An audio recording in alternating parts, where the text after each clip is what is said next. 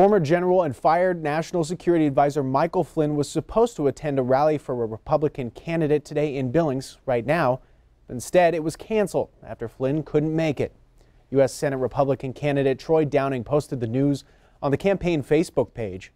Flynn cited a family emergency preventing him from coming to Montana. He says he supports Downing and says he is the strongest candidate to challenge Senator Jon Tester this November.